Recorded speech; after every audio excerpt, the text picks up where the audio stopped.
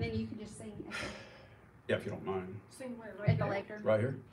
That way everybody can hear your voice. We're live on both. Good morning to everybody. We're having a little bit of technical problems with our computer, but that's normal. Let's ask God's blessing. I have got a message for you today that I want you to pay close attention to, because we may be seeing the Great Tribulation in this decade. It's very possible that we might be, and so I want you to pay close attention to what I'm going to be talking about today. Father, we thank you for each one who's here today, who's watching online. We ask your blessing and your anointing on this service. In Jesus' name, and we believe we receive it. Amen. All right, without further ado, we've got some music. This is original music, so for those of you who are watching us online and on YouTube, who are trying to lock us up for using copyrighted music, this is our music that we wrote. So anyway, I'm going to ask... That we have proprietary rights to. That we have proprietary rights to. All right, so... And the young lady that wrote the lyrics to this music, I'm going to ask her to come up right now, Miss Rachel Weber. She's going to sing it, and since we're having problems with the computer, I'm actually going to play it live. So if you hear some mistakes, you hear mistakes. Because it's him playing on when we sing every time, it's Dr. Slough playing on the recordings. Oh, that's right. Hello, good morning, everyone. Good morning. We're going to sing Personal Creator today. So if y'all would like to stand, we're going to worship God. I don't think we have an introduction, do we? Yes, we do. We do?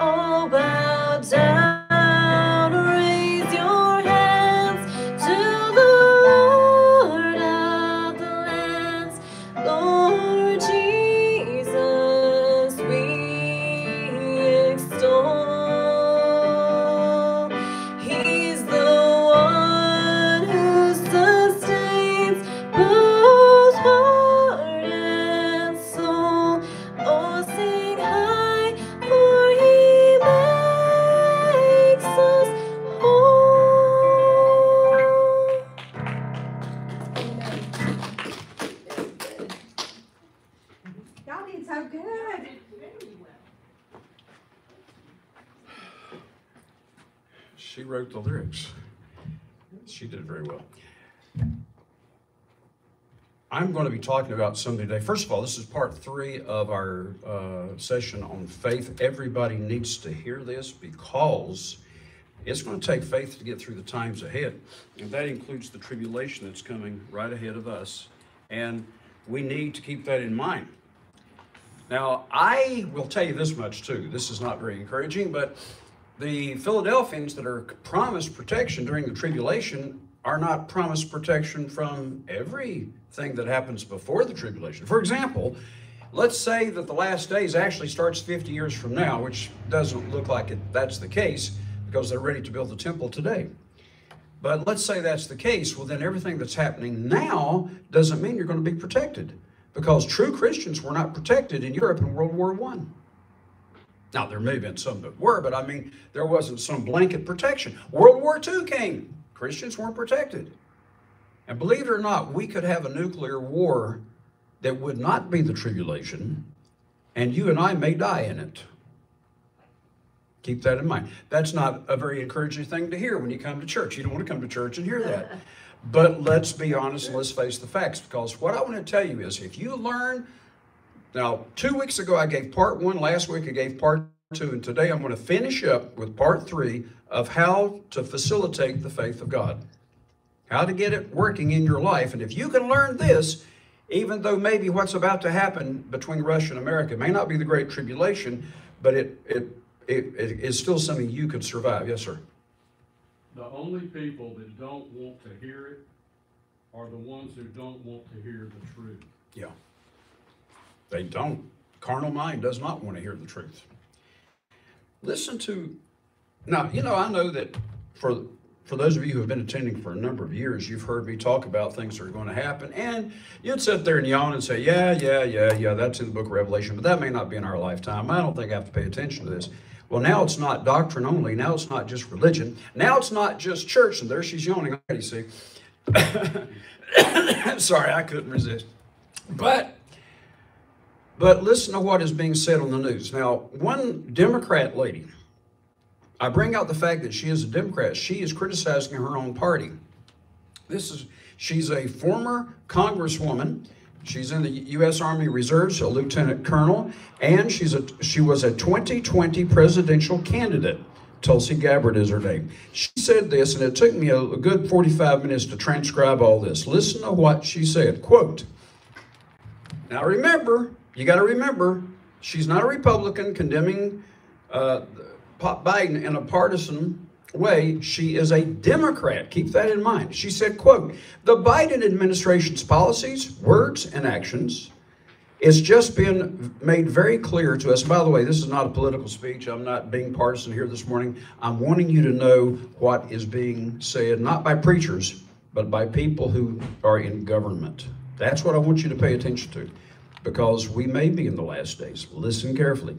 She said their policies and words and actions, it's just been made very clear to us what their real goal is, and their real goal is the destruction of the Russian state. Now then she added the Secretary of Defense Lloyd Austin said as much. I didn't hear him say that, but I heard what Lindsey Graham said. How many of you heard Lindsey Graham in an interview say, we need to take out Putin? Mm-hmm. Yeah. Those are fighting words. If Russia said, let's take out Washington, D.C., let's take out the government of Washington, D.C., let's get rid of the President of the United States, those would be fighting words. And Putin has heard that. You know, when I was in grade school, I remember, I might have been in the 6th, 7th grade, I don't remember, but I read a book on the OSS. And they said in that book that Russia at that time had more spies in the United States than you could fill up Yankee Stadium. Probably got a lot more today. So they watch the news. Don't you think they report back to Putin and say, guess what they're saying? They're going to take you out. What is happening? And at the bottom of the screen was this headline. I'll tell you what's happening, listening to this banner. Our leaders are knowingly provoking Russia, quote unquote. Knowingly doing it. Why? Why would they want to do that? It doesn't make any sense. Well, anyway, she added, quote, Russia has also made it very clear that if we even get close to, and this is how she said it, quote unquote, winning and achieving this mission and goal, if we even get close to taking him out, he's going to defend himself. America is provoking a war, and this is what he has said, according to this Democrat now. She was in Congress. Russia said very clearly they will have no other option but to resort to the use of nuclear weapons, starting first with tactical nuclear weapons, and if necessary, escalating to the use of strategic nuclear weapons. And then she added, this is not fear-mongering. To point this out, the American people need to know that this is the track that this administration has put us on, and the very dire consequence that will occur if we continue down this path to our families, the dire consequence to our families, yours, our communities, our country, and frankly, the world. This is the reality that we are facing. So it's not some preacher saying, oh, we're at the end of the world. And, yeah, right, yeah. No, this is what is being said right now today. This is the most dangerous time I've ever lived in my entire life. In fact, this is the most dangerous time for Americans since 1962 at the Cuban Missile Crisis, when they evacuated Washington. Maybe some of you didn't know that, but they evacuated Washington, told to go underground because the Russians will very likely bomb Washington. Now, we live here in North Carolina. Some of you are watching other places in the United States, but we live here 7 hours from Washington, D.C. If the winds were blowing from the north, and especially if they were to bomb Washington in wintertime, and the wind is blowing from the north like it does in wintertime, the fallout would come down here and all of you folks would die. Horrible thing to come to church and hear, but folks, you need to hear the truth. Like you said, Billy, people don't want to hear the truth. This is the truth. And even no matter which way the winds are blowing. By the way, Jesus said the wind bloweth where it listeth, meaning where it will. One day it's blowing north, next day it's blowing south. There's no guarantee. But think about all the friends and relatives that you have in other parts of the United States who could die from this. And think about your own families, brothers and sisters who live right around you that could die. And the people that don't die immediately because they're not at ground zero would die from cancer getting from the radiation that would be caused. I don't mean to scare you, but let me just read you a little bit more, and then we're going to get into the solution, which is the faith of God, and we're going to finish this series today. By the way, at the bottom of the screen, here's another banner they put on there while Gabbard was talking. Quote, lunatics in D.C. don't seem to care that Putin is actively preparing for nuclear war, end quote. Then the third banner they had was this. At the banner at the bottom of the screen, Tulsi Gabbard, the path the Biden administration has us on will lead to nuclear Armageddon. Now, Armageddon is a biblical term, but politicians and statesmen today use the term Armageddon to refer to cosmicide, human annihilation. That's what they're using it for. In fact, that started at least as early as 1945. When Douglas MacArthur, if I can say his name, thank you. Douglas MacArthur, who was standing on the USS Missouri, and they were signing the surrender papers, Japan was, he said, if we don't find some better way to handle things, we're facing our nuclear Armageddon. It's an Armageddon that's coming, meaning everybody's going to die. Now, well, I'm going to quote you a scripture about that in a little bit too. Let me read just a little bit more. We're going to get right into the Bible. Gabbard added these words, there's no explanation for their actions, their decisions, and their policies because it directly threatens the lives and the well-being of the American people. They're not just going to attack the people in Congress. They're coming after you and me, the people who voted these rascals in. But not only the American people, she said, but frankly, the world. If we continue down this path, I think on a hopeful note, it's not too late. Well, that's good to hear. She gave us a hopeful note. That by God's grace, we the people can stop this before it's too late. How? By taking action, throwing out the warmongers that are in Congress, and actually voting for and electing leaders in this country who will take action to end this insanity before, frankly, she said, the world is destroyed. Cosmicide. You've heard the expression, throw the bums out. The last couple of years, that's what the Republicans have been saying. Throw the bums out. She is a Democrat. She's saying we need to get these people out. I like drain the swamp. Drain the swamp, same thing. Yeah. It covers both parties. Well, you know, before you vote, first of all, decide if the person is a Democrat or Republican. If he's a Democrat, you know he's a liberal already. If he's a Republican, then decide, is he conservative or a rhino? If he's a rhino, don't vote for him. Conservative politicians are those who say, let's use some common sense. Come on now, let's use some common sense. The Democrats, they just tried to pass a law to make it federal law so that the Supreme Court couldn't change Roe versus Wade, that you can kill babies all the way up to the 9th month. On the day of delivery, kill the baby. That's infanticide. Anybody who doesn't think that's murder is just lying to himself. We know that's murder. All right, let me read you a scripture, what Jesus said. This scripture was fulfilled in the year 1955, according to the Britannica, the Encyclopedia Britannica. In the Olivet prophecy, Jesus made this statement. He said, then shall be great tribulation. That wasn't fulfilled, but listen to what I'm getting ready to say here. There will come great tribulation. That's still in our future, such as was not since the beginning of the world to this time, nor ever shall be. And except those days should be shortened. Those days, at the time of the end, there should no flesh be saved. That was never possible. Any war that we've ever had in history, you never had a war where everybody could die. But once we had enough weapons between East and West, nuclear weapons, by the year 1955, they said, we've got enough weapons now to wipe out every man, woman, and child on planet Earth. So this prophecy was fulfilled in 1955. We now have the capability of committing cosmicide. And now North Korea, run by a complete idiot, maybe I shouldn't say that on YouTube, it might take me off, but a guy who's crazy, and the people in Iran may have the nuclear weapons, we don't know. Trump tried to put a stop to that, but I want to get into all that. In fact, to say that, folks, we're in a dangerous, very dangerous situation. And we need not to be living like lukewarm Christians, like Laodicean Christians. We need to get serious about our relationship with Jesus Christ. Get serious about being in church. Get serious about being a part of God's end time work to reach many, many thousands of people. We need to be reaching millions. One of our graduates told me years ago, he said, man, with all this truth you got, you ought to be reaching millions of people. And I said, yeah. And he was quite financially well off, but he didn't support our ministry. But he said, but you ought to. I had one lady one time, she came, I don't forget where she lived, but she came here to the Charlotte area, and I'd known her for many, many years. And she said, why aren't you on this station and this station? Well, here's some good Christian stations. You reach a lot of people. And she mentioned all these Christian stations in Charlotte. How come you're not on these stations? It takes money and we don't have it. Yeah, it's not like I don't want to be on those stations. I looked at her and I said, well, we will be when people like you support us, so we can be. And she never said another word.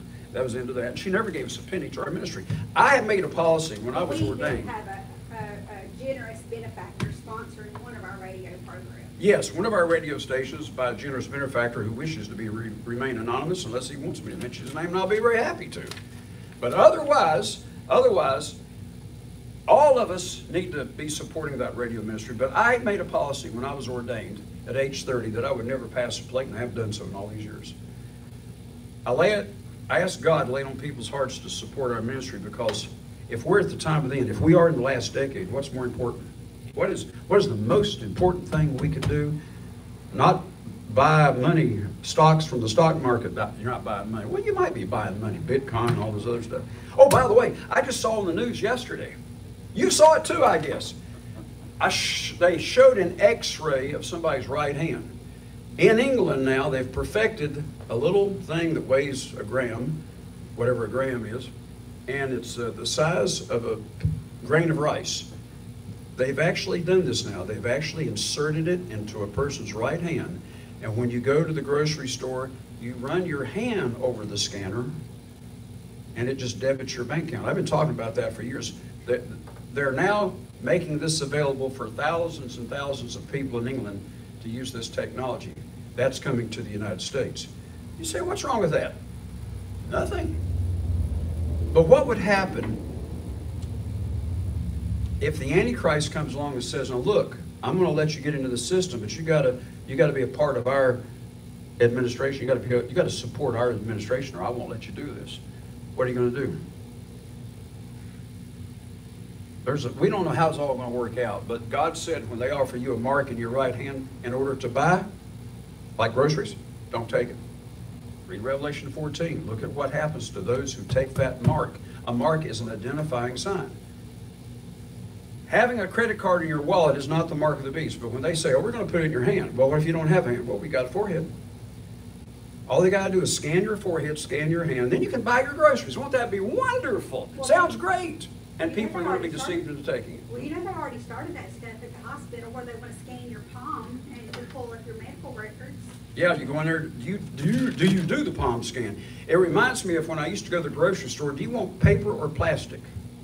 Now they don't ask you. So they've been asking me for years, do you do the palm scan? I say no. Now they don't ask. The day's going to come when they won't ask. They'll just say, here, do this. Do you want to be treated or don't you? Well, yeah. Well, use the palm scan. So it's going to get to that. Here's what Jesus said. Except those days, in the last days, those days of tribulation should be shortened. No flesh should be saved. Now, it doesn't say souls. It says flesh. No flesh would be saved. That includes dogs and cats. But I do have some good news for you. Now they're saying, well, roaches might survive a nuclear war, but they'd be the only things. Isn't that wonderful? See? It's not all bad. Roaches might survive. Come back as a roach. Yeah. Maybe the roaches will start evolving and eventually start the human race all over again. Who knows? But no, Jesus said all flesh would die, so I think the roaches will die too. Here's what he said, but for the elect's sake, and the elect is not referring to Israel. According to Romans 11:7, it says, Israel has not obtained it, but the elect has. That's you. You are the elect. For your sake, those days shall be shortened. God's not going to allow the human race to be destroyed. And then means at that time, if anybody says, lo, here is Christ, or there, don't believe it, because there's going to be false Christ that's going to show up. Sun Myung Moon came over here from Korea, and he said, I am the Messiah. Jesus said, if they say he's here, there, well, don't you believe it? He said, because he's coming back in the clouds of heaven. Somebody asked Sun Myung Moon, well, if you're the Messiah, why didn't you come back in the clouds of heaven? He said, I did. I came back in a 747 from Korea. Came back in the clouds. Good grief. That's not what it means. You say, well, Keith, how do you know? Because it says, every eye will see him. And I didn't see him. My parents didn't see him. And neither did my grandparents. So I don't care what kind of an airplane he came over on. All right, now I want to finish up part 3. And if you have any questions, interrupt me, stop me. And if I'm not asking their questions in a timely manner, it's because my computer is still down and I'm trying to get it up so that I can see their questions. So don't fuss at me, guy. Yeah, because the computer's not working like it should. Oh, 2 more quick quotations. This came from Tucker Carlson. I don't know what you think about him, but here's what he said. We are moving at high speed toward open war with Russia. We're funding Ukrainian government to the tune of tens of billions of dollars a year. The Russians are saying, watch out, we could launch nuclear weapons. This is happening like we're sleepwalking, he said. His opinion. But I think it's worthy of notice. He said one more thing. We're approaching a nuclear conflict. This is not religion. I'm not preaching religion to you. I'm talking about what's happening in our world today. And so many people say, oh, Keith, that's just your opinion. Look, this is what other people are saying. I've been saying for years they're going to rebuild the temple. And I've had people to argue with me, oh, they'll never rebuild that temple. I mean, years ago, people were arguing, oh, they'll never rebuild that temple. I went to a prophecy seminar down here on Highway 49 some years ago. And the guy that was teaching the seminar, somebody asked him, do you think they're going to rebuild the temple? No, they're not going to rebuild it. He was a preacher saying that. They're not going to rebuild it. Well, now they're ready to rebuild. We're getting very, very close. He said one more thing. We are approaching a nuclear conflict. Russia is signaling that louder every day. If they are saying they might use nuclear weapons, maybe we should listen? Question mark. All right, what can you and I do about it? You didn't come to church to be told all these sad things, but if you turn on the TV and you watch the news, you're going to get the same junk. I want to give you something encouraging. When you leave here today, I want you to be encouraged. Now, last week, let me segue from what I talked about last week to today. Last week I talked to you about how that we can decree things. When these horrible times come, and this may not be the tribulation. If we do have a war with Russia, that may not be the Great Tribulation. So do you have any promise of protection to get through those times? Well, you may, because you see, the Bible says, thou shalt decree a thing and it'll be established. Do you need food? Right now, 26 states don't have baby formula for their babies. I just found out today on the news where it's going. Crates are being sent to the border to give it to illegals, people who are not even citizens, while our own American people are suffering in 26 states that the ladies don't have baby formula. Well, they can get it 2 or 3 years. But one mother that was interviewed on television said that a baby's brain is formed during the first year of its life, primarily, and you need that baby formula right away. You can't wait 2 or 3 years. You got to have it now. And not all women can breastfeed. Yeah, and that was another thing. What was her name? That famous Bette Midler, who's in her mid-70s, said, oh, well, just let them breastfeed. But like you said, not all women can. Women who have other problems, health problems, sometimes are told by their doctors don't. All right, so you can decree a thing and it'll be established to you. You can, first of all, James says you have not because you ask not. When these bad things occur, we should ask God, Father, I need food for my kids, for your family. I need bread. What did Jesus say? Pray, give us our daily bread. Pray that. James says you have not because you ask not, so ask. Pray and ask God to provide for your needs. Philippians 4:19. If you are doing what the Philippians did, you'll get the promise that the Philippians got, which was to have your needs met. And then I mentioned Romans 4:17 last time. God calls things that be not as though they are. You decree it. God's meeting my needs. And you look around and you don't have any groceries in the house. But you pray and you believe and you say, God is meeting my needs. And you start decreeing it before you see it happen. And then last time I gave you an illustration of those 10 lepers. Now I'm segueing into what I want to talk about today. The 10 lepers, all 10 were healed. Jesus said they were. But he never saw the other 9. How did he know they were healed? Because of Mark 11:23. He says, if you say something, if you decree it, and you believe that what you say will come to pass, you'll have what you say. Now that is the way you please God. You know, when Jesus said, have the faith of God, do you know that's not optional? That's a commandment. John 14:15, if you love me, keep my commandments. It's not optional. Have the faith of God. Yes, sir. How do you just have it? Well, I talked about last time about planting the faith you do have like a seed, and it'll begin to grow. How many of you have already been cursing some fig trees this week, by the way? Okay, good, good. All right. Or doing something else to a fig tree. I told ours to produce more figs. Or some other kind of tree. How many of you been practicing your faith? Anybody? Practice your faith. The way you learn the piano, and I still make mistakes, but I play it as well as I do because I practice and practice and practice. And you will begin to develop your skills as you practice. It's like riding a bicycle. The first time you get on, when you fall off. But you keep practicing. And so when you start using your faith, it may be a grain of mustard seed, but you keep sowing it into your heart through the Word of God, and you'll start to grow. All right, now, here's a scripture I did not read last time, but I need to. Well, I'll say that till later. I want to probably give that toward the end of my message. But we have to understand that nothing is too hard for God. If the Russians should attack us, would you be protected? Maybe.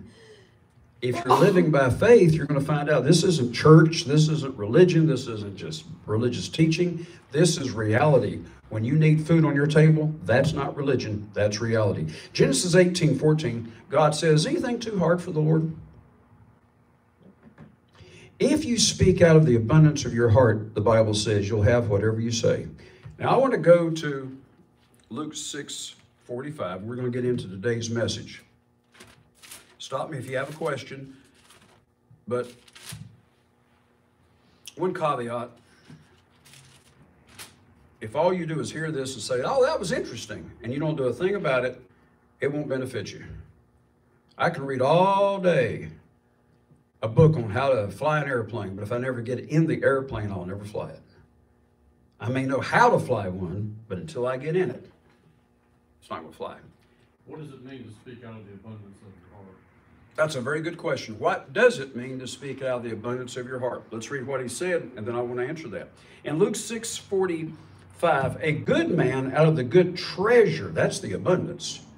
You know, if I bring out a penny here, you'll say, I don't want that penny. But if I bring out a $10,000 bill, that's a treasure. That's abundance. So treasure is abundance. A good man out of the good treasure, the abundance of his heart, brings forth. He brings forth good things. But also it works for an evil man. Jesus said, whosoever says to the mountain, good or bad, an evil man out of the evil treasure, out of the abundance of his heart, brings forth. Why? For out of the abundance of the heart, the good man or the evil man, his mouth speaks. The abundance of your heart is what is really in your heart. If all you do is watch the news all the time, it's going to be bad things. And if all you do is watch violence on television, what you watch or eat becomes a part of you. If you feed on the Word of God and learn to build up your faith, that's going to be abundant in your heart. And so therefore, when you speak out of your heart, it's going to come to pass. Let me give you an illustration. Let's give you a negative illustration. The doctor says you've got 6 months to live. And you get on the internet and you study everything you can about that disease. And the more you read, the more you're convinced, yep, there's no cure. I will die in 6 months. That becomes more and more abundant in your heart. And guess what happens? You start speaking, I'm dying in 6 months. I've known people to die on the very day when the doctor predicted it. The doctor would say, you have 90 days to live. And on the 90th day, the guy would die. Because he's repeating what the doctor said. It comes out of his heart. Now, what if you feed on the Word of God? I can do all things through Christ who strengthens me. Slough, you're bragging. Am I? I said through Christ. I can decree it and it'll come to pass. Do you know I can move a mountain? Now you really think I'm bragging. But wait a minute, isn't that what Jesus said? So what's abundantly in your heart is what you put in your heart. The daily news or the Word of God. And you feed on this book and you feed on this book. I'm not talking about memorizing scriptures. If you're a brand new Christian, that might be a good thing to do is memorize some. But read it and read it and read it until it sticks in you, until it becomes a part of you and then just flows out of you. When it comes out of your heart, that's when you have what you say. Now, to answer that question a little bit further, I could tell you what to say, and you could repeat after me and say it, but that's not in your heart. What I read off this page didn't come out of my heart, it came off the page. I can read anything off this page. But when it gets in here and you begin to speak out of what is really in your heart, that's when it comes to pass. If I walk up to a person who's got some terminal illness and I say, be healed, and I'm saying that out of my head because I read it in the Bible, that's not the same thing. Here's what people will do. Yes, I believe they're going to be healed. Yeah, the Bible says so. The Bible says, the Bible says, the Bible says. Yeah, that's it. Boy, you're a Bible believer. I sure am. And then you sit down and say, I'm afraid he's going to die. That comes out of your heart. That's what you really believe. You can stand here and say, I believe this, I believe that. And then when you sit down and you're no longer in church, yeah, he's going to die. That come out of your heart. What you speak out of your heart, what you really believe, he said you'll have it. That's why most Christians don't move mountains. They don't really believe it's going to happen to start with. Any questions? Yes, sir. Just a comment. A lot of times when you step out in faith, especially if you're just starting to do that sort of thing, you're going to get some resistance from the adversary. He's going to stick things in your head. That's not really going to work. You just watch, this and that. You don't really believe it. Is God really going to do that for you? Everything that can possibly be like a monkey wrench thrown into your faith is going to happen. And you have to say, I'm not afraid of that. I've not been given a spirit of fear, but a spirit of faith and a love and a sound mind. I'm not going to succumb to that. You have to resist. That's what Jesus did. The devil said one thing and Jesus said, but it's written. Mm-hmm. But it's written. And that's exactly how Jesus handled the adversary. Not every thought that comes into your head is yours. Yeah. Amen. The devil can put thoughts in your mind. Resist. Years ago, this lady was arrested for running over people on the sidewalk, and said, "Why would you do that? You didn't know those people." She said, "No." "Well, what made you do it?" She said, "I was just driving down the road, and a voice spoke to me and said, run over those people on the sidewalk." So she said, "I just turned the car and ran over all those people and killed them because a voice told me to." Be careful what you hear. Be careful the voices you hear. Jesus said, "Beware of false prophets." And it says in 1 John 4:1, don't believe every spirit just because the spirit talks to you. All right, so if you speak out of the abundance of your heart, you will have what you say. Well, the abundance of your heart means you've got the faith of God. Again, we're talking about how to make the faith of God easier for you to have. Now, I want to go to Ephesians 3:20. We're going to zero in on this thing today. And by the time you leave here today in about 25 minutes, you are going to understand in the next 25 minutes really how easy it is to have and to use the faith of God. Chapter 3, Paul ends this chapter by saying, with this benediction, "Now unto him who is able to do exceedingly abundantly above all that we ask or even think." Now, God is able to do above what you ask or think. But he added this, according to the power that works in us. For several years, I wondered what the power was. Could the power be the Holy Spirit? Well, maybe. Could the power be the Word? What is the power? Jesus said, if you tell a mountain to move and you believe it using the faith of God, Mark 11:22 and 23, then it will move the mountain. To move a mountain requires a lot of dynamite, a lot of TNT. What is dynamite? The Greek word dynamite comes from the word dunamis. It's an English word, but it comes from a Greek word, which means power. Dynamite means ite is the rock. The rock of power is what dynamite means. Power rock. It takes a lot of power to move a mountain. You'd have to use dynamite. You couldn't use a shovel. Jesus said, but if you use the faith of God, you can move it. So what does that tell you? The faith of God is tremendous power that is greater than dynamite. That's the power he's talking about. So let's read it again. Now unto God who's able to do exceedingly abundantly above whatever you ask or even think, but it's according to the faith of God that works in you. James says faith without works is dead. If that power that God has given you is not working, you might as well not have it.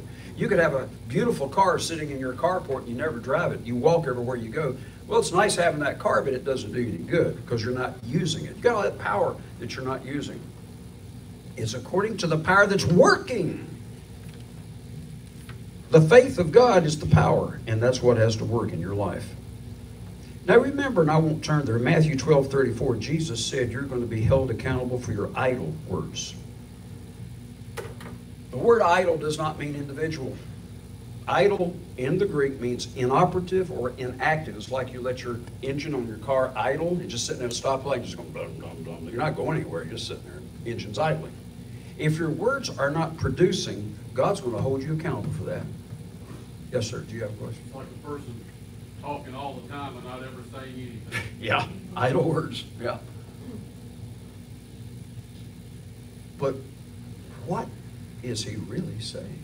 Jesus, what is he really saying?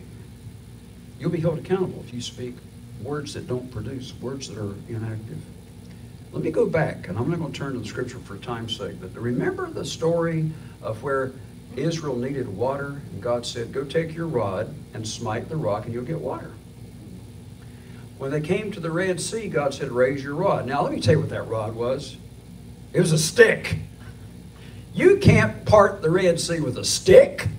You can't get water out of a rock with a dumb stick. But that stick represented a rod of authority. Do we have a question? Yeah. I'll take it in just a moment. And a king carried a rod with him. They called it a scepter. So Moses would hold up that stick, which represented a rod of authority, and all of Israel would say, ooh, he's holding up the rod. And miracles would happen. The hail came down. All these things would happen. All he had to do was hold up that rod. When they needed water, he used that rod against the rock. And that rod, that stick, was his authority. Now, hold on to that. We'll take this question. It's a statement, but I would like to pose it as a question. Okay? Our friend guy in Canada, he is saying a spirit could also mean philosophies and doctrines. True. Yeah, spirit can refer to, like the spirit of the ages, philosophies, doctrines, the culture around you. Yeah, that's true too. Yeah, that is true.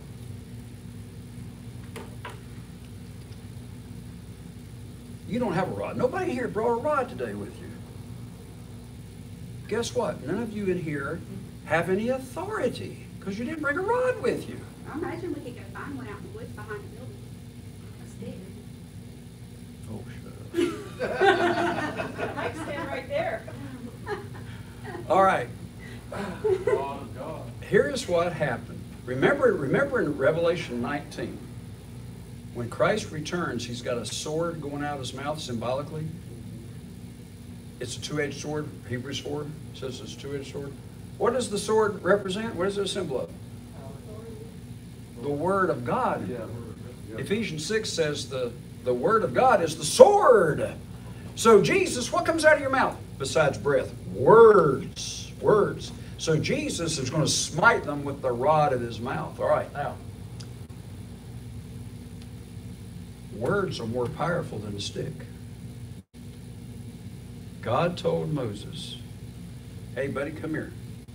Take your rod, lay it over there. You don't need it anymore. I'm going to elevate you. I'm going to give you greater authority than with that rod. From now on, Moses, forget the rod. Now you're just going to speak, and it'll come to pass. Power of life and death. Yeah, the power of life and death is in the tongue. So God was teaching Moses this. He said, now you need water again. Forget the rod. Go lay it down. Now you go over there and you speak to the rock.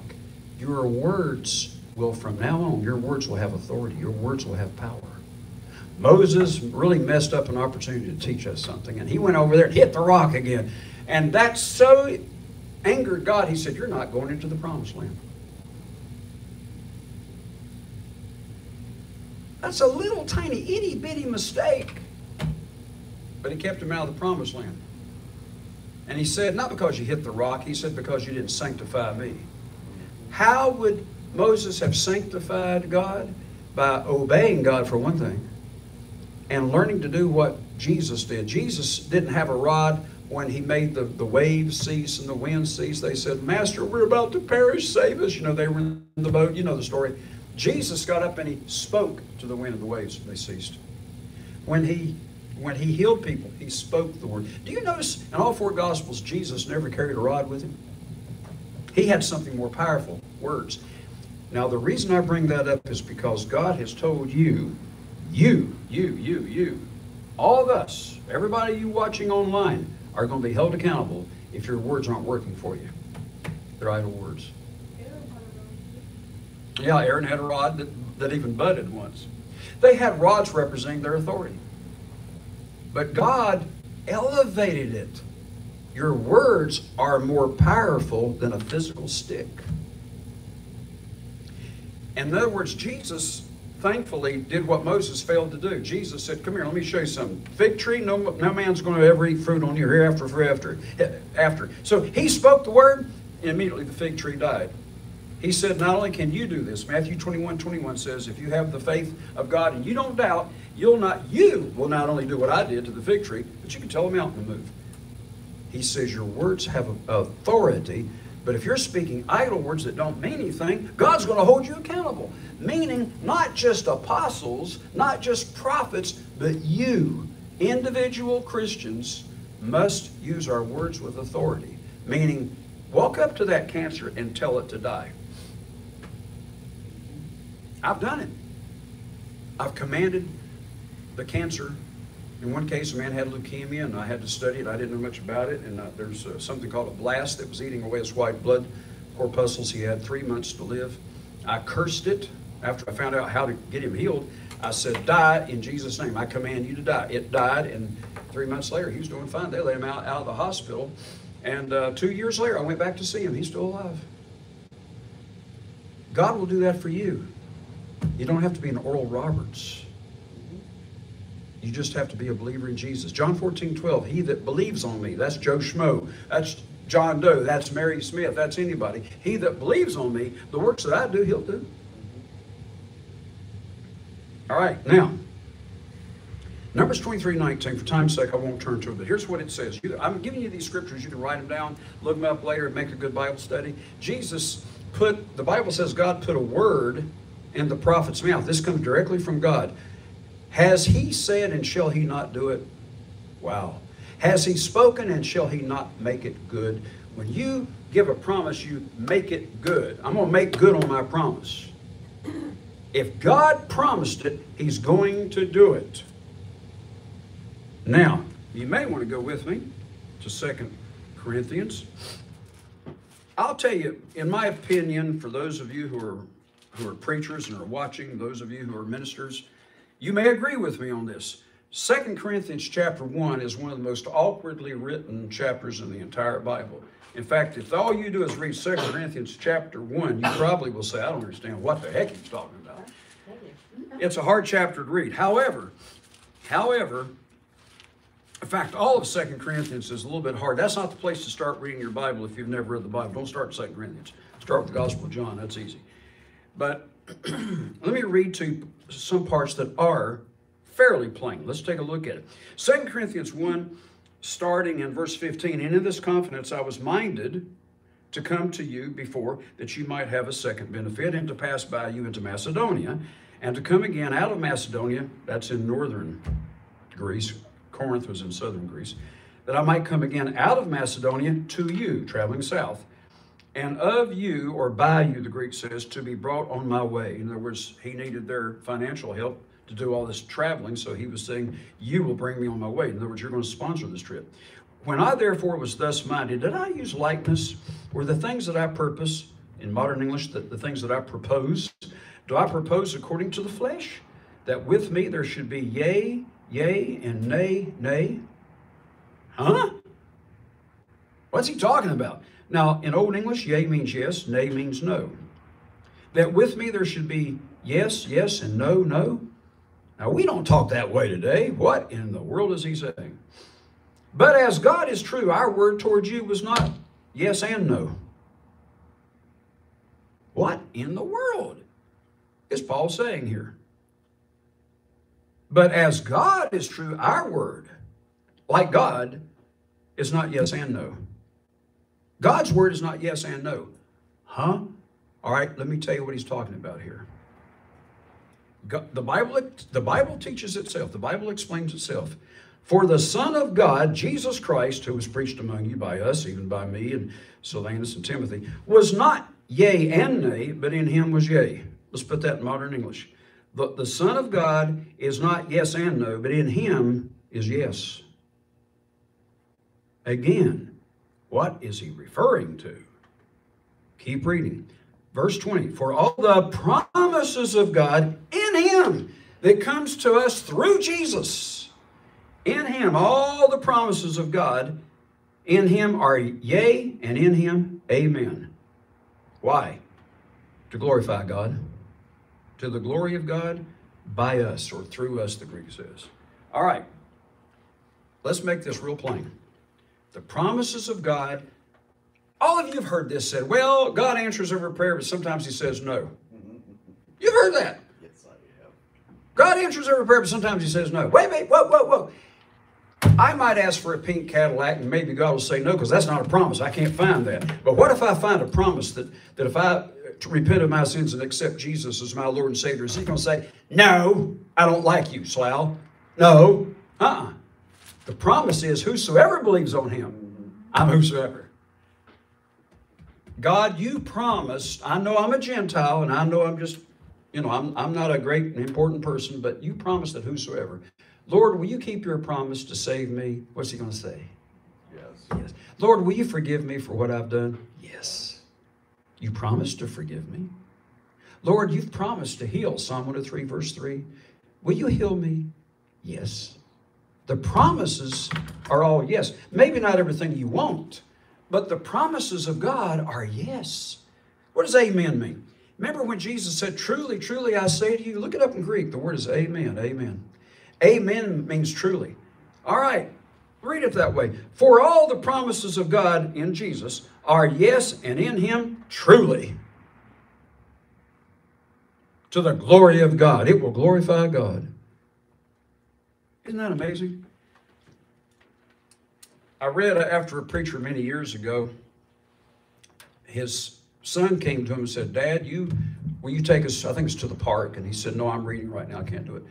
And the kid said, but Dad, you promised.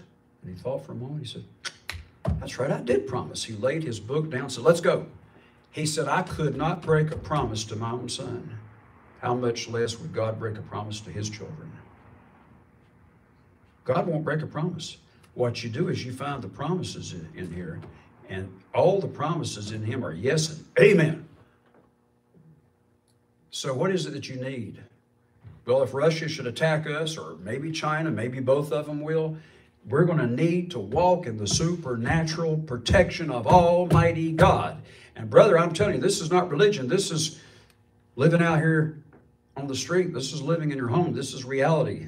This is eating 7 days a week. This is having water to drink. We're talking reality here, not religion. A lot of religion is just philosophy. We're talking reality. You live to walk by the faith of God, and you can be protected when these times come. Here's a question. Okay, I'll take it. Anita wanted to know what was the scripture reference in Matthew? Matthew 12:34 is what I wrote down from memory. I hope that's correct. Now, in Romans 4, it says, verse 17, God said to Abraham, I have made you, that's past tense, a father of many nations before him whom he believed, even God, who quickens the dead, makes alive the dead, and calls those things that be not as though they were. Moses wasn't anybody's father. He had no children at that time. Not even Ishmael was born. God looked at Abraham and said, I've made you the father of many nations. He said that before Abraham even had a son. But in God's mind, it's a done deal. I have saved you. I have given you eternal life. Yeah, but Lord, the doctor told me, I don't care what the doctor says, I've given you eternal life. You're going to live forever. 10,000 years from now, you're going to be with me in my kingdom. Who are you going to believe? Let's believe God. I have eternal life. Jesus said, he that believes on me shall never see death. Now the body will lay down, yeah, but you will never see death. Abraham, against hope. You ever had a situation where you're between a rock and a hard place? Against hope, believed in hope. Why? That he may become according to that which was spoken. And being not weak in faith, he considered not his own body. Don't look at the x-rays. Don't look at your own body. Consider God's word to heal, or whatever the situation may be. He staggered, verse 20, not at the promise of God through unbelief, but was strong in faith. How do you get to be strong in faith? Giving glory to God. Thank you, God. All my needs are met. What have you just done? You just made a decree. And what you decree will be established. Job 22, verse 28, thou shalt make a decree, and it shall be established unto you. You decree it. Thank God. I prayed last night for my needs to be met. Thank God my needs are met. I don't see any bread, and I'm kind of hungry. But Lord, thank you that all my needs are met. When something bad happens to you, don't cuss. Say, thank God all things work together for my good. All things work together for my good. We won't see it if we don't believe it. Yeah. The carnal mind says seeing is believing. God said you believe and you'll see. Believe his word, because then you please God. Abraham, verse 20, did not stagger at God's promise, but he was strong in faith, giving glory to God before he ever had Isaac. And being fully persuaded that what he had promised, he was able also to perform. If you say, Keith, would you come and tutor my child? They need some help in math. Yeah, if it's first grade, I can help them pretty well. Now, don't ask me to teach them calculus. I am able to perform basic math. I can come and tutor your child, sure. I'm able to do it. If I promise you I'm going to do it, that means I can do it. Now, if you ask me, would you come and work on my car? I can't make you a promise. I can do little things like change the oil in the car, but you know, the way they make these cars nowadays, the way they make these engines, I can't make you any promises. I can teach you how to ride a bicycle. I can teach you how to drive a car. The things that I'm able to do is what I'm promising. If God made you a promise, he's able to do it. If I make you a promise, I'm coming to your house today and I'm going to clean your house, that means I'm able to do it, right? I'm not going to promise something that I know I can't do. I could teach you the basics of the keyboard. I can teach you, A, B, C, D, E, F, G. There's 7 basic notes. I can teach you the basics. But don't ask me to teach you how to read music because I play by ear. I can teach you what I know. So anything I promise is based on what I know it can perform. If God promised you salvation, He can do it. If He promised you eternal life, He can do it. And if He promised to supply your needs, no matter what Russia and America gets into, no matter what China does to America, no matter what you hear on the news, and all of us watch the news, and we're seeing all these things happening, and it puts fear in us. But I love God, and perfect love casts out fear. I love God. God's going to take care of me. God's going to take care of me. And you say, well, Keith, and then we'll just hang around you and we'll be all right. No, you got to live by faith. Don't ever trust a man. You trust God. Yeah, but Keith, we know that you're going to make it. You don't know anything. You better make sure you're going to make it. You start living by faith. And if every one of us in this room will live by faith, we can all make it together. But I've got to do my part, and you have to do your part. Don't ever join a church or don't ever attach yourself to any man, prophet, apostle, whoever, thinking he's going to save you. He's not. You're going to have to do it on your own. All right, now, he was fully persuaded that what God had promised he was able to perform. And I believe that God is going to perform it. I believe He will. Now, I want to conclude with, let me give you one other scripture. In John 6:37, Jesus said, he that comes to me, I will in no wise cast out. If you come to Him, Lord, you promised to give me my daily bread and I'm hungry. You don't come to Him and say, get out of here. He promised. All of His promises are yes and amen. He won't cast you out. You come walking in the door. When you remember what it says in the book of Hebrews, we come before the throne of God. Remember in Hebrews, I think it's 11, it says we come before the New Jerusalem when we pray. We come before God. We come even before all the heavenly angels. When you go to your prayer closet and you kneel down before God, you're coming before God. Lord, I don't have any groceries and I can't afford it. Or some of you in other states and they don't have baby formula and maybe some of you need it or your daughter or granddaughter needs it or whatever. You come before God and say, God, I don't have what I need. And you promised to supply my needs. I'm doing my part. I'm asking you now to do what you said you'd do. And you ask for your daily bread. And then you believe that God will supply that need. Mark 11:24, whatever you're desiring, when you pray, you believe you receive it. If I believe I receive it, I decree it. And you come before God, God is not going to say, get out of my throne room. Get out of here. Don't you come before me. You're not worthy. Well, no, you're not worthy. By your own works, but Jesus has made you worthy. Jesus didn't die for you because you're worthy. You're worthy because He died for you. Now you come before the throne of God and say, God, I'm in need. Help me. And your Heavenly Father loves you. His perfect love for you and your love for Him casts out fear. All things work together for good to those that love God. So if you have a flat tire on the way home today, don't cuss and swear and say, well, God didn't cause this to happen, but He can work it together for my good. Sometimes bad things happen, and God, if you believe Him for it, He'll work it together for your good right on the spot. And then I'm going to go back to Luke 6:45, and I'll conclude with this. Now, in conclusion, how do we make having the faith of God easy? Here's the bottom line. Job 22 says, you shall decree a thing.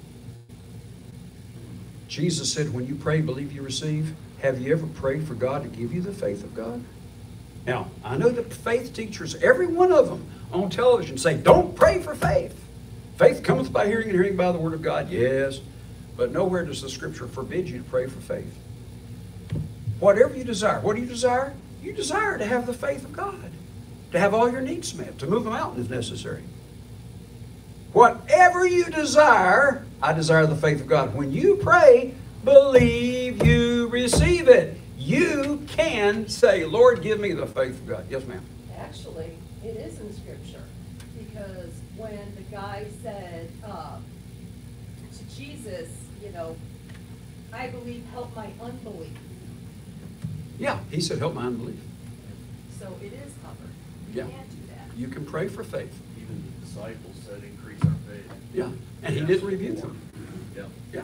So they said increase our faith. The man there in Mark 9 said, Lord, help thou mine unbelief. And Jesus helped his unbelief by healing his child. It's not wrong to pray for faith. So here, have you ever thought about this? Let me give you two scriptures, then I want to read this and we'll conclude.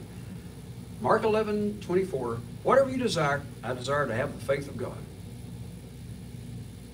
And I hope you do, because Jesus commands you have the faith of God. So you better desire that. Whatever you desire when you pray, that's assuming you're going to pray. Believe you receive, and you got it. You'll have it. All right. Job 22:28. Let me go back to that one last time. You shall decree a thing, and it'll be established. If I ask God to give me something, and I believe I receive it, can I not decree I have it? If I'm asking God to supply my need, and I believe I receive, can I not decree I now have it?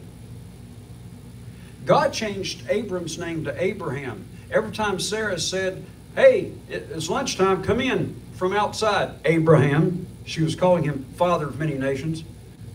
Every time he said, my name's Abraham, he said, I'm father of many nations.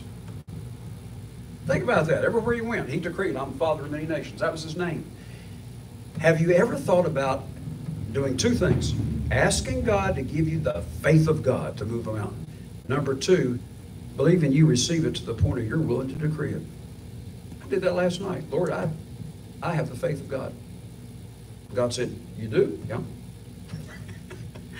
I decree I've got the faith of God. Well, do you? Yeah, I just decreed it. And what I decree is established to me.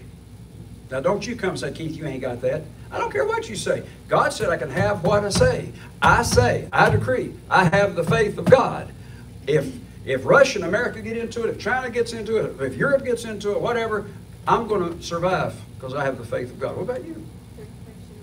So you see, it's not that hard to have the faith of God. You're trying to work it up and work it up. Oh, I can just, like, you ever seen an apple tree stand there grunting and grunting? You say, what are you doing, tree? I'm trying to produce fruit. The fruit just comes. You just decree it and believe you receive it, and you got it. Okay, what's our question? Randy Freeze is asking, how do we know that we are asking, what we are asking is the will of God? All right, how do we know that what we're asking is the will of God? Because the will of God is the Word of God. And you see that when you compare Mark 3:35 and Luke 8:21, God's Word is His will. And if His Word says it, then that's His will. And 1 John 5:14 says, here's the confidence that we have, that if we pray according to His will, if we pray according to His Word, then we have the answer. Verse 15 says, we know we have what we petitioned Him for. So how do we know we're praying according to His will? It's got to be in His Word. I don't see anything in here about Cadillacs. I've read this whole book. I haven't seen the word Cadillac, but I have seen He'll supply my need. I have seen where it says, give us our daily bread. If that's His Word, that's His will. You see Sometimes the word Lexus in there? I did find that, yeah. But The that was a Lexus need. is in there. That was a need, so he supplied it through a generous benefactor.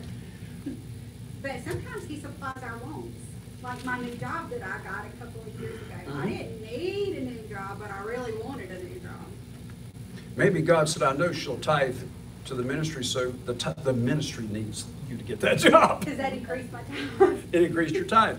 So, in conclusion, Luke 6:45 says, if you will speak out of the abundance of your heart, how do you get it in your heart? Read this book. Read it, read it, read it, read it. Faith cometh by hearing and hearing. Faith comes by hearing and hearing and hearing and hearing and hearing. And you can even start quoting the word as you're walking down the sidewalk, when you're in the grocery store, when you're driving down the road. Thank you, God, all my needs are supplied. And you said if I believed I received, I'd have it, and I've decreed this, I've got it. And before you get to your destination, you done built your faith up. Faith comes by hearing and hearing, and you hear it over and over, and after a while, you will begin to believe it. It's easy. I decree I have the faith of God. I may not look like it, but I believe it. So if I speak out of the abundance of my heart, whatever I say, if I really believe in my heart I'm going to die in 6 months because the doctor said so, you better get ready to die. But if I believe in my heart God's healing me, get ready to be healed. Amen? Any questions? There's a comment. We have a prayer request at the end said you were saving something for last. Did you read it? That was, I think, yeah, I did. Numbers 23:19, I saved that and I gave it officially. Yeah, thank you for reminding me. What's the question? It's actually a prayer request, and Randy Freeze, he's one of our graduates from Canada. He got his bachelor's, associate's bachelor's through our online campus, and he helps me a lot with tech support and stuff that I don't know how to do. And he posted this in the chat asking the online people for prayer requests, but you guys, I wanted to give it to you guys too, since you're not seeing the chat. Randy said, please keep me in your prayers. I've been fighting COVID for the past week, and they thought I had the measles because of a rash that's driving me crazy. Now they are calling it a COVID rash because my COVID test came back positive. My COVID symptoms are getting better, but the rash is driving me crazy, and it has spread all over my body. Ooh, yeah. You sure that's not shingles? I don't know, it sounds like It shingles. sounds like shingles. That sounds like shingles. Because if he's had the measles when he was young, that sounds like shingles, and if it's burning, and if Yeah. it's really sore. Randy's a lot younger than me, so he probably had the shingles vaccine when he was a kid, so he may not have even had shingles when he was a Yeah. kid. But one other, speaking of COVID, and I just happened to think about it, this little girl, she's not a little girl, she's a grown woman, she's a teacher. When I used to go to a Sunday church, I taught preschool, Sunday school, and I had her in Sunday school, she was 3. She's 32 weeks pregnant and just tested COVID positive. And this has been a hard pregnancy already. So if y'all will remember her in your prayers. What's her name? Do it now. Her name's I was Anna. getting ready to. Anna? If I can remember all this. Both of these, yeah. And who was the other guy, Randy? Randy, when you go to your knees today on God's holy Sabbath and you pray, but pray based on what I'm getting ready to pray now, that you're in agreement. Father in heaven, you are our healer through Jesus Christ, and we ask you in Jesus' name, heal Randy, heal him of this COVID, the rash, whatever is causing it. We curse that rash, we curse the cause of that rash, and we command it to die in Jesus' name. It's gone, it's dead. And you decree it and believe it. Amen. The girl that's Anna, she's 32 weeks pregnant, and it was a hard pregnancy as it was, and she just tested COVID positive. her name is Anna? Anna. Anna, yeah. Let's pray for Anna. Father, she's 32 weeks pregnant. You know the situation. She's tested COVID positive. We ask you now to heal her body of this COVID disease and let her baby be born the way it's supposed to be born normally and with no problems. And we curse that COVID and command it to leave her body. In Jesus' name, amen. Amen. Now you believe that. I'm sorry I held you a little bit over time again today. Sometimes I do that. Are there any other questions or comments? Boy, it's good to see everybody here today. Welcome to all of our online audience. How many people do we have watching today? There's 15 people watching on Facebook and 9 watching on YouTube. Oh, that's great. So our audience is growing. Tell other people about our services. Tell them to be watching too, and invite them to watch. They might learn something that could even save their life. You're And if you know- dismissed. And if you know people that, if you're on Facebook, but you know people that don't have a Facebook, we're live on YouTube, on our YouTube channel every week. Yeah, we're live on YouTube every week too. God bless you all. We'll see you all next week.